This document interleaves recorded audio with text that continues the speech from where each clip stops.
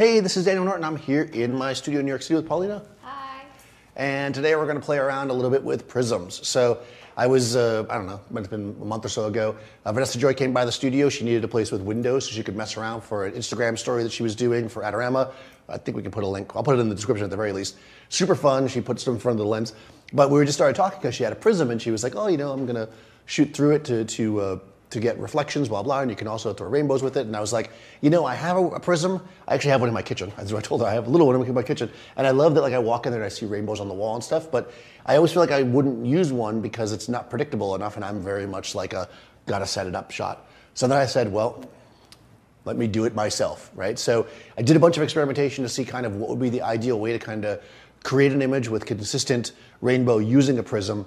We messed around with various different types of lights. Okay, so let's take a second to talk about what a prism is. I mean, essentially, it's a triangle. It's usually either glass or plastic, right? You can get these things inexpensively. And as your light kind of comes into it, you know, light is made up of all these different colors that creates white light. So as all this light hits the prism, it kind of goes through the glass or plastic at kind of a different speed, kind of, right? And it breaks it up into your various colors, right? You got your red, your orange, whatever, and you create a nice rainbow coming through it. So it's simple as that. We just want to throw light through the prism, and it will kick out the other side a rainbow. You may notice, by the way, that even though my subject is over there, and my prism is over here, it's kind of like it's not pointed right at them, and that's because you'll see the light's actually going to come out of the side of the prism. It's really interesting. So you think about that when you're setting up your position. I have my DLED7 here, which is just an LED light from Dedolight, and I'm basically just pointing it. I've got by the way, I just put this on top of a baby plate that was just flipped upside down, just so I have a nice flat place to put it. I probably wouldn't recommend for this type of situation holding it in your hand, because again, the whole point here is the whole point of this exercise is to get it as precise as possible, so we don't want to be anything to move. All right, so there you can see it right there on my subject. Okay, but I have all these overhead lights in here, which is making so you can see me. Let me kill those so we can actually get a full effect. Okay, so the lights are off. We can see we have nice saturation here, so let's take a shot. I'm just using the meter in my camera. We're at about a 60th of a second at f4. It looks good. You know, remember that your exposure is going to control your saturation. You see we have nice, beautiful saturation here. The only downside to this is that we're not getting any light kind of on the non-rainbowy part of the face, right? So we can use some kind of reflector for that if we want. There is like a little bit of light bouncing around in the space, right? I mean, if I come over here and I drag my exposure slider up, it doesn't take much to start to bring that up over here. And that's just because I have white walls. If you had an issue with light bouncing around, you could use a flag or something to block it, but I don't think we have to worry about that right now. What I'm gonna do is actually bring in a reflector. So this guy is just a silver reflector. You know, and again, the idea here is that we want to throw some light on the subject to bring up the, and I don't want to block it, so it's all about getting, yeah. And you can see the saturation is dropping. So you know what I'm going to do? I'm actually going to turn her face a little bit this way, just so we can see this better, right? Move the reflector in.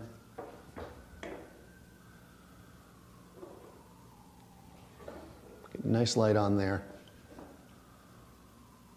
And let's see what we get. Again, the trick here, because I'm using the single light, is to not block it. Same exposure. Yeah, and we can see now that we've got some light there. That's basically no kickback, and there we have some fill. So you can get away with using one light here if you want. I think in the end, if you're going to make an actual portrait, you're probably going to want to use multiple lights. But before we get into that, I think the next step here is I'm going to try to do this with the flash. Okay, so really to have full control here, right? The thing I really want is I want to use flash. Because this way I can do my prism rainbow effect anywhere for the most part, as long as I can, you know, more or less knock the light down, which with a powerful studio flash I can do. So I have my B1X here. I've got it, the prism setup. It's kind of the same setup where I have the prism sitting on top of the baby plate. I'm aiming the light at it. There's a few different variations here though. Number one, it's much harder to figure out exactly where the light's going to fall with the flash, because even though you have a modeling light, The modeling light is not the flash tube, right? It's not exactly in the same spot, so it is going to be slightly different. So a lot of this is going to be a bit of experimentation. What I found worked pretty well is you kind of get into position where you think it's going to be and you pop the flash multiple times and you can kind of see where it's falling. You know, use the modeling light to get it close, pop the flash to adjust, or do a couple of test shots to move it. The other thing is, especially with my light, these studio flashes are designed to throw the light really wide, right? So if I take this, right now I have the rainbow pointed at her, everything looks fantastic, and if I take my my flash, and I take a shot here. You know, I've got the prism all set up, like all cool. Go like that. And looks like we didn't do anything, right? It's basically lights everywhere. We need to control the spill of light. There's a lot of different ways we can do that. The preferred way, the simplest way, really, is to use a grid. So I have my 5-degree grid on my Profoto now. I'm gonna put that on. You know, make sure if you're going to use a grid and stuff like that, that you do all the lining up and stuff that I talked about a second ago with the grid on there, right? You want to make sure everything's in place before you do it. I want to make sure I'm not blocking the light as well. So it might be a good idea to put the modeling light on. When we take the shot now, we can see we've got this nice rainbow. And now, guys, I'm shooting at 200th of a second, f8, so I'm killing all the light in the space. But you might be saying, well, I can see there's like white light over here, Daniel. Yeah, that's because this light is bouncing off the wall. I have a big white studio, right? So what I'm going to do over here is I'm going to block that light, right? You know, the way that you flag stuff really depends on what you're flagging. Sometimes you want to put the flag close to the light source. Sometimes you want to put it close to the subject. In this case, I think close to the subject is the best way to do it. You certainly could put it over here as well. But I feel like with this light, it may end up bouncing too much around even if I do that. There we go. So now I'm in total control. So if I want that colorful light on her face and I don't want any of the ambient light or any of the bounce light, I should say, from my flash to hit her, this is the way to do it. I have both options available to me. And again, this gives me total control. Okay, so in the end, we were able to get a really pretty decently controlled shot using the flash, which of course is gonna be my preference. You know, using the sun, using constant lights, if that's what you got, or even like a flashlight through a prism would be cool and you can get a lot of cool effects, but using the flash gives me power, gives me control. So I've got my B1X set up, I have the grid on it, it's shooting through the prism, giving us a nice a rainbow, and now I have a much nicer model. So let's get that set up, guys. All right, so we're basically set up here. I'm at 200th of a second, f8, ISO 100. I'm going to just turn on the modeling light on the light with the prism so that Paulina can see it. Are you able to see it, or are we going to kill the lights in space? Well, we have to kill the lights in space. Yeah, you can see it. Okay. You know, work with your model. Let them know kind of how to do it. You know, that's the key here. I find a lot of photographers don't communicate, and then they're like, I can't get the person to do something. It's like, yeah, exactly. It's like, let them see it. So this is just the rainbow. I'm in manual because I don't want it to bounce around. Cool, yeah, so, you know, we have the exposure here. You know, how you achieve the exposure, I actually used TTL to get this set at first. It worked pretty fine. You know, we've got a decent exposure here. You can dial your light up or down to get it where you want, but that's actually pretty darn good. But of course, this in and of itself is just a rainbow in the darkness. A rainbow in the darkness. We all need that, right? It's not that interesting, right? So we want to build a shot of this and make something really a little bit kind of more elaborate, a little more creative. So the first thing I'm seeing is, again, a lot of darkness. I want to separate her. So I'm actually going to do a couple of lights from the back to kind of cut her out. And I decided to use two different ones because I feel like if you use always the exact same lights from the back to give your cutout lights or whatever, it can look a little more commercial or whatever. So a lot of times when I'm trying something funky, I'll mix it up a little bit. So I have a beauty dish with the grid on one side to give a little bit more of a specular, punchy, contrasty light. And then on the other side, I have a small softbox. Actually, it's an extra small softbox at that. And that's going to give me a more of a softer diffuse light. So that'll be our two cutout lights, if you will. I'm going to turn those on. That's B and C. And good. So let's see what that looks like. So again, we have the rainbow. You know, enough of that light is wrapping around her that we're getting separation on the face, giving good look to the face, because if we just look at this one, you know, we're not seeing the sides of her cheekbones or anything. So this gives us enough to work with. We can move around her position within the light. And all that does look pretty good. But one thing I want to do now to give a little bit more control, or for Paulina to make it a little easier, is I'm going to kill the overhead lights. So that way we can see this a little better. Yeah. Good. That makes it a lot easier. Yeah. It's harder for you guys to see, but easier for her. Okay. Come a little bit this way. Good. Perfect. Yeah. And now we can see, we can really kind of control where that rainbow falls. So let's shoot a couple like this.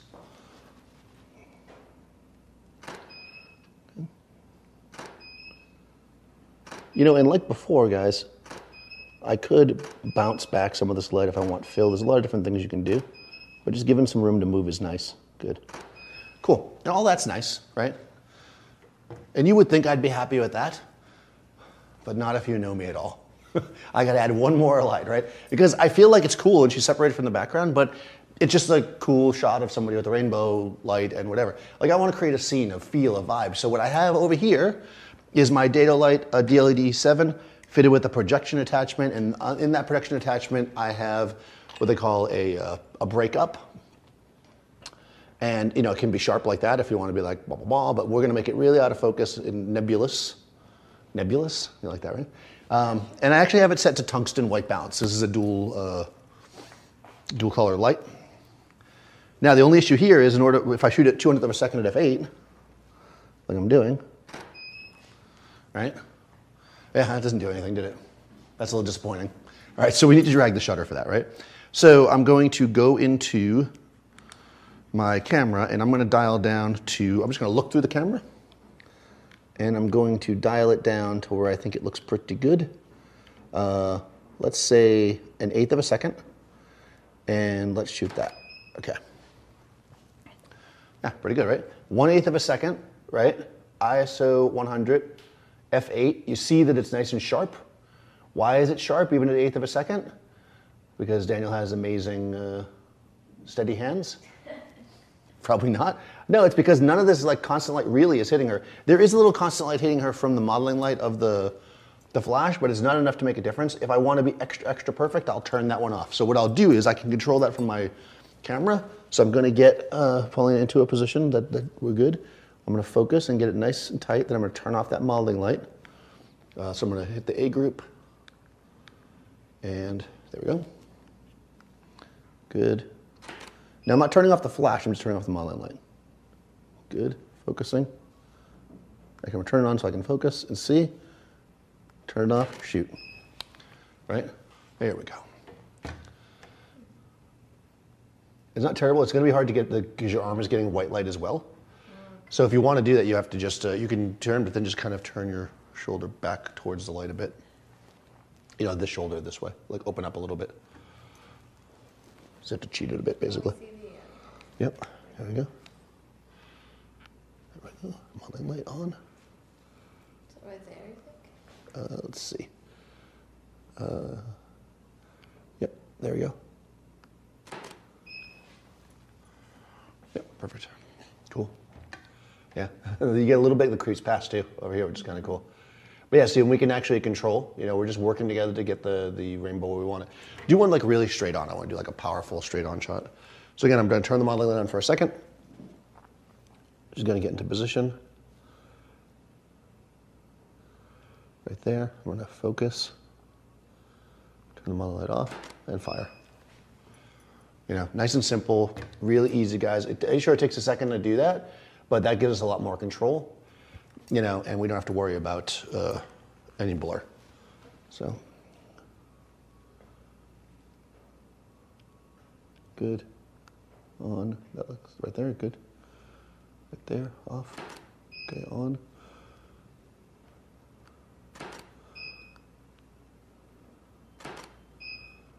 I'm not going to bother turning it off because I don't think I'm getting any blur. Let's just shoot a few, and we'll see if that's the case. Focusing, good. Good, hold, sorry, good. Good. Right there, hold, good. Nice. So we're just playing with different effects with the rainbow on the face. It's really cool because it almost looks, we were saying earlier, almost like paint on the body. We'll try to work towards the basically camera right, so your left. Yeah, your face. So I get a little more color on the front of your face, yeah. Good like that. Good. Good. Good. Nice. Yeah, these are super fun. And there we go. We can do this, you know, all day long, right? Getting whatever color we want. And, you know, just as one final thing, because, you know, I like to change things up in the middle of the shoot. I'm gonna turn off my 2 kicker lights, and I'm just gonna do the front light and the background light. So just straight at me, like almost like a beauty shot. Yeah, exactly. Let me see what that looks like. Just curious if she falls into, also kind of different and interesting, but not enough, because as we all know, the more lights you use, the better it is. Okay, here we go. Blink, one more. Good. Good. Nice. Yeah, it's beautiful. So cool. It's like a little right just on the tip of your nose is blue. Like you perfectly line that up. That's called perfectly lining up with the rainbow. That's expert right there. 10 points for that one. I love it. You know, actually do something where you put your hand forward. Yeah, like look off of this way with your face more, so I get some of the background light. I want you to block the rainbow, basically. Okay. Yeah, but then turn your face slightly to your left. Yeah, I think then we'll get some of that background light. I'm just curious. It might be too bright. When did you do that? No, it worked. Cool. Right, so she's blocking the rainbow. The reason why I had her turn, guys, is so this background light would light her up, otherwise she'd be too dark. But now you got rainbow hand. Nice. All right, one more. We always have to end with a good one. I'm gonna do a horizontal, because you know we like that. Good, good, good. Focusing. Good. Let me firm myself up. That's beautiful. Cool.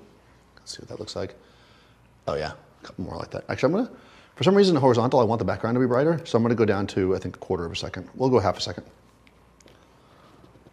Try one more like that, horizontal. Good. That should give us a much brighter background. Oh yeah, and this one I'm gonna kill the modeling light though when we do it. So we'll get you in position and I'll kill the modeling light. Hold on, A, good.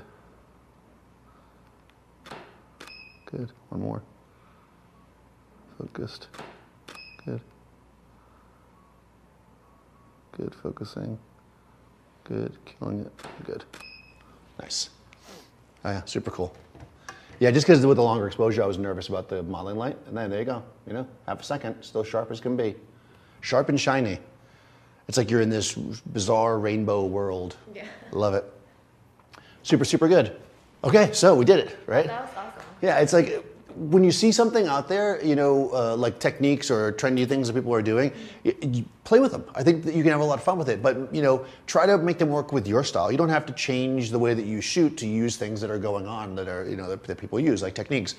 For me, I like to light with flash. I like to have more control, so if I want to do the prism-y thing, that's how I do it, right? I'm going to use flash. It just took me a little time to figure out exactly what works best, and I was able to, in the end, create the shot I want, and all day long we can shoot this, and it won't matter if it's sunny, if it's the middle of the winter, if it's the summer, if it's raining out. I mean, who cares? I can make a rainbow anytime I want by doing this. And now I'm tempted to go out and buy a bunch more of these prisms and throw rainbows everywhere. So you may see another future bizarre rainbow shot, but anyways, I will put Paulina's information in the description.